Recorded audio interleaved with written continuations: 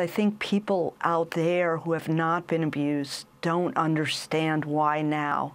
This year is 50 years since I was abused by Ted Nash. And what I like to say, and I don't want to compare these two because they're equally horrific, but there's a real difference between rape and sexual abuse, because rape is a clear violence that you see the attacker as someone bad. But sexual abuse is something insidious that an adult does to a child to slowly enter the child's world and make the child think that they are kind, loving, and have the child's best interest at mind.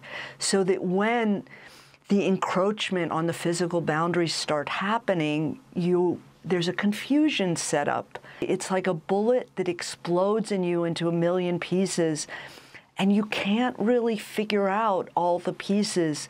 Often it does take decades, as it did with me. I mean, I only use the word abuse on myself and on what happened to me with Ted Nash in my mid-40s, making a film about women. And it came out to me, oh my God, I'm just like all those other women who had been abused. I've always used filmmaking to make sense of the world, whether it's a personal story or an outer story. But the tale was my grappling with the fact that I had told myself basically a fantasy story that I was the hero of my abuse.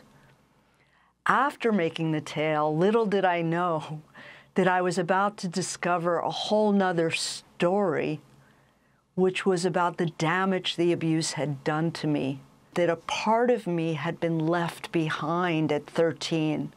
And that part of me was the damaged part of me that I had never even seen or accepted.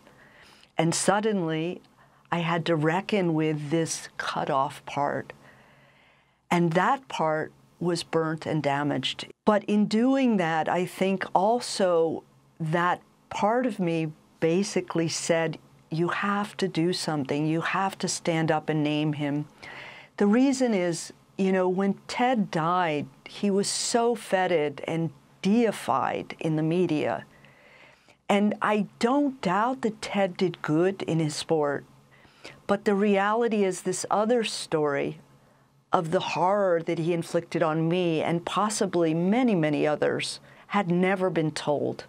And I think it's very important to bring this other story out to the world now and to show this other part of the man that people put on a pedestal and made into a god.